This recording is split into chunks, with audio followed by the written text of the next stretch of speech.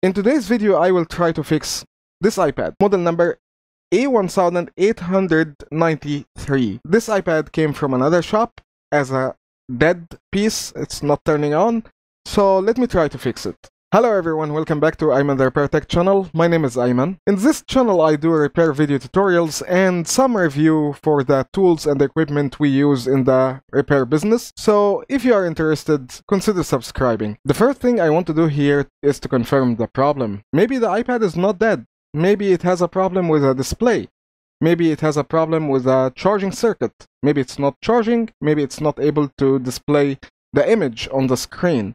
So the first thing I will do is to connect it to a charger, and as you can see it's not drawing any current, so that means it's not charging. Let's try to connect it to computer and see if the iTunes will be able to detect it or no. And the iTunes was not able to detect the iPad, so let's move on to the next step, which is checking how much voltage the battery has. The battery has 2.6 volts, which is not enough to make this iPad turn on. Minimum should have 3.6, 3.7 volts to make this iPad turn on. So the battery right now is below the required charge to be able to turn on this device. In the same time, the iPad is not drawing any current from the charger, so the battery is not able to charge. Let's check the board under the microscope, and I can see that the RF shield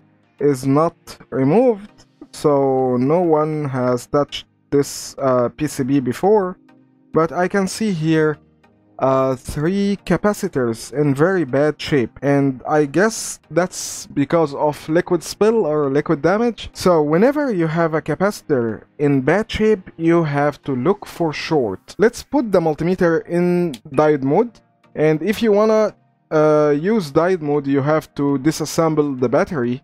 You cannot use diode mode with the battery or any power source connected to the PCB. And then I will lift the PCB little up to disconnect the PCB from the battery. And let's check the diode mode value or resistance to ground on those 3 capacitors.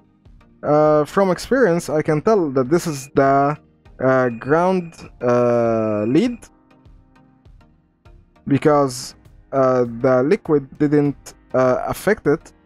The liquid always affects the positive lead, and I see that this capacitor is connected to ground from the 2 leads, which is not right.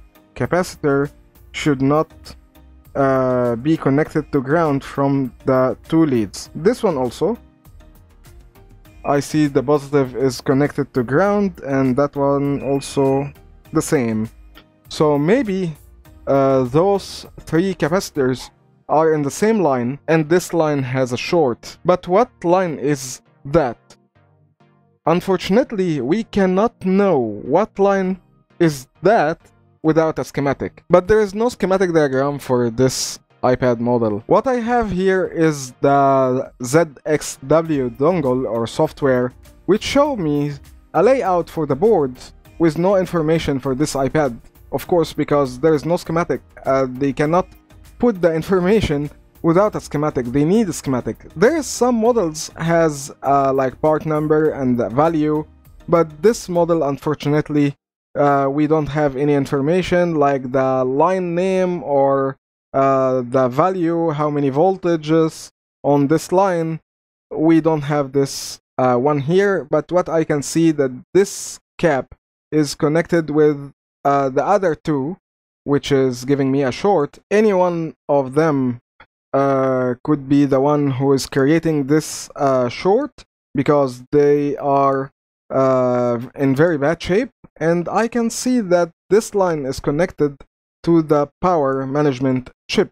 It doesn't seem like a main power rail, but I cannot tell what is this line for. What I can only see here, it's connected to the main power chip. By the way, this software is called ZXW. I will leave a link down the video for this software. It's not free, it's $60, I guess, last time I checked. If you are in the repair business or you have a repair shop or you are a technician, of course you need this software to be able to get more information about the board.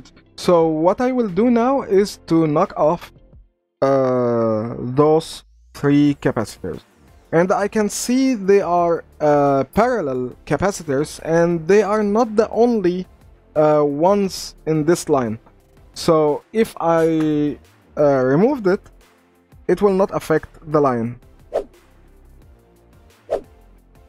Let's check again for short. Now I get a diode mode reading or resistance to ground. That's mean there's no short. I will connect the battery and let's plug a charger, and now it's consuming amps, which means that the iPad is charging. Let's keep it charging a while to get the 3.7 volts. Then I will connect the LCD and give it a final test. Obviously, that was an easy one and easy money, but due to lack of knowledge or equipment, the other technician was not able to fix it. If you liked this video, give me a like, leave me a comment, tell me what you want to see in my next video, and don't forget to subscribe and hit the notification bell so you get notified whenever I release a new video. My work here is done. I'll see you next one.